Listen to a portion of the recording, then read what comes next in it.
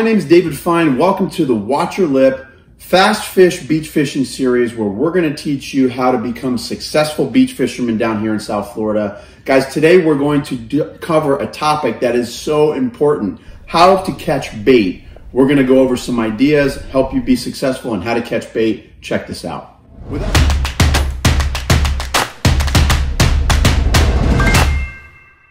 Without a shadow of a doubt, a good cast net is going to be one of your best friends when fishing on the beach, because I typically never buy bait at all. I mean, I go with my cast net and show up to a beach, and we're going to catch some kind of bait with a cast net, almost guaranteed every time. Not always, but most of the time you catch your own bait.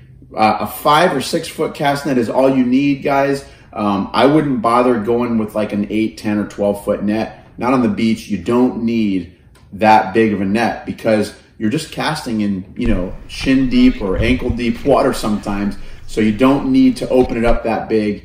It's not necessary. So guys, get a net with some fine mesh. I would get 1/4 inch holes in the mesh, fast sinking lead weights. Don't get those plastic ones. They don't work as well. And that'll be your best friend. You take care of your net. Make sure you clean it out every time. Don't leave gilled bait fish in your net and in your bucket and bring them home and leave them in your garage. That is a bad mistake. Kids, don't leave bait fish in your net. Clean them out. Okay. Help your parents out with this, okay, if you're watching.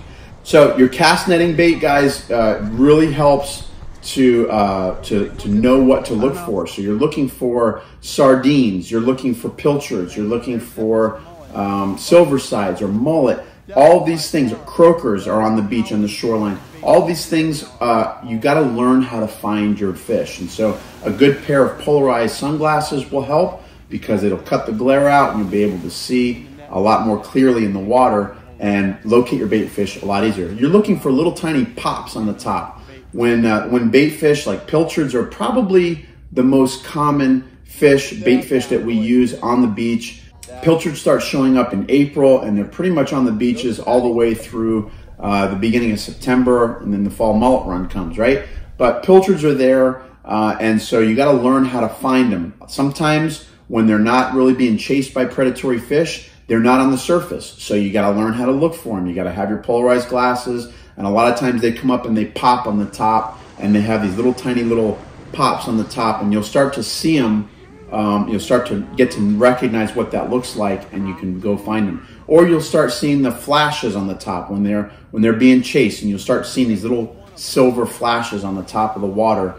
When you got really clear water, you can start seeing color changes. It looks like a big shadow that's moving, and looks like this big living cloud that's in the water. Those are typically bait fish. Those might be pilchards. They might be mullet. They might be sardines. They might be silversides. So guys, look for those types of signs. They'll show you. The bait fish will show themselves, and especially if stuff is attacking them. If you got snook or jacks or tarpon and they're crashing on the baits, you're gonna start seeing activity on the top of the water. You'll know where to cast. Very, very important.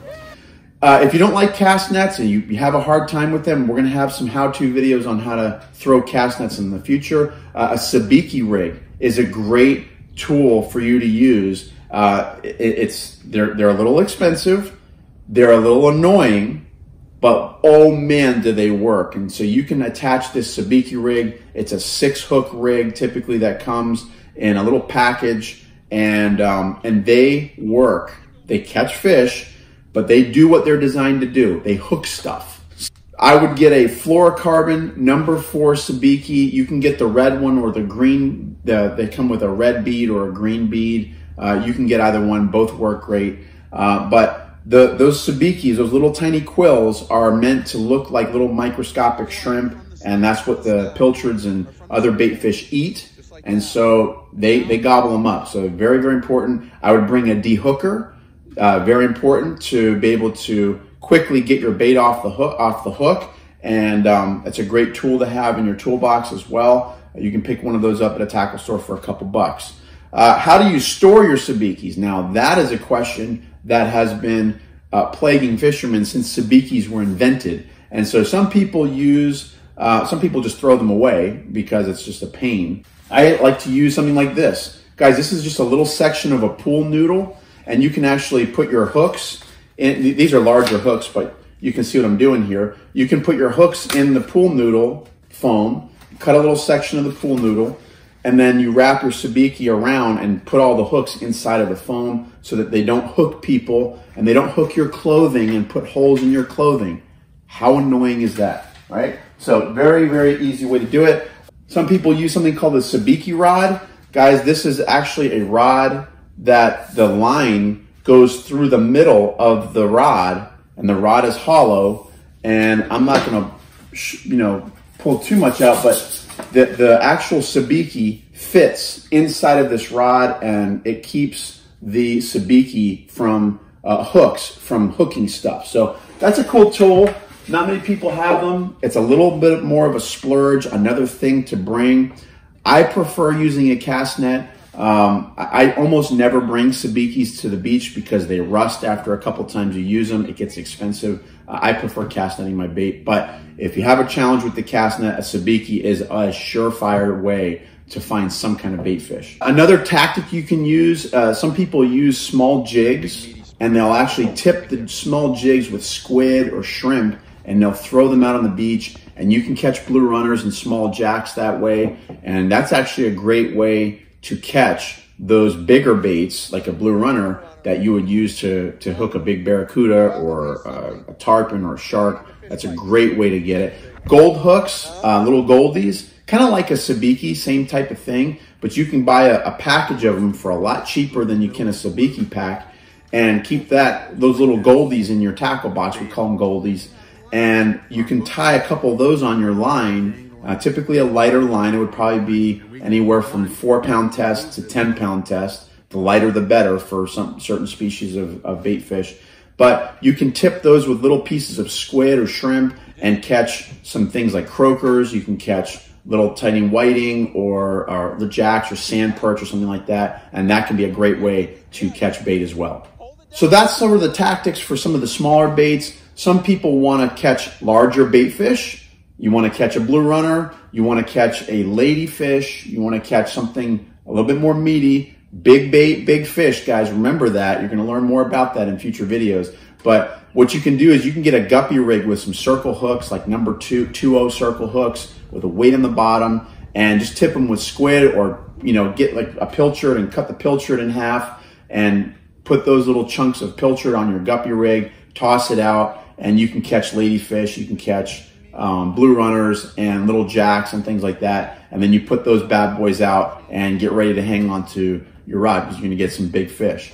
Like changing gears from bait fish to shellfish, crabs are actually one of the best baits to use. The action when you're fishing with big calico crabs is a little slower, but it can really yield major awesome fish like a big permit or tarpon, or you can catch cobia or very, very impressive fish when you're using a big crab. Up north, a little bit further north of us, redfish and black drum. And so crabs are a great bait. You can bring a crab trap. We're gonna hold another video on how to catch the calico crabs, or just a piece of raw chicken if you really want to keep it simple. Put a raw piece of chicken on a hook, fishing hook, with a mask and snorkel and a dip net, and you can catch your calico crabs. You can use a sand flea rake and catch yourself some sand fleas. Guys, sand fleas are all over the place in Southeast Florida, and they can make great bait. We catch pompano, jacks, snapper, bonefish on sand fleas. So great bait to use, very readily available. But guys, no matter what bait you use, it's so important to have a good live well aerator system. So if you're going smaller, you have a 5-gallon bucket, you have a little bubbler, with some D batteries or whatever, and that's great. That works fine. But if you're doing more of a production and you have a bunch of people fishing and putting their hands in your bucket, that 5-gallon bucket can typically only hold so many bait fish. And so you want to go something a little bit larger. It's up to you. I have a little bit of a larger bait well system, probably more of like a 20-gallon system. And it hooks up to a 12-volt battery. And so that works very well. But if you're going to keep baits alive one of the important things that you got to do every so often, you got to change out the water, make sure they get fresh water, because bait fish will release toxins inside the water. And even though you have an aerator in there, if you're not freshening out, dumping out the old water and putting in with another bucket, putting in new fresh water, your bait are going to die. So keep your bait fish alive and fresh. That is super, super important. So guys, that's about all the time we have for today. We're going to get into how to catch each of those specific types of bait fish a little bit more in depth. But guys, give me a thumbs up. Don't forget to subscribe. Comment down below what video you'd like to see next, and we will do our best to put that together for you. And hit the bell for that notifications, man. We're going to let you know when we have more of our How to Fast Fish series videos coming out. Guys, take care. God bless. Stay safe. Watch your lip.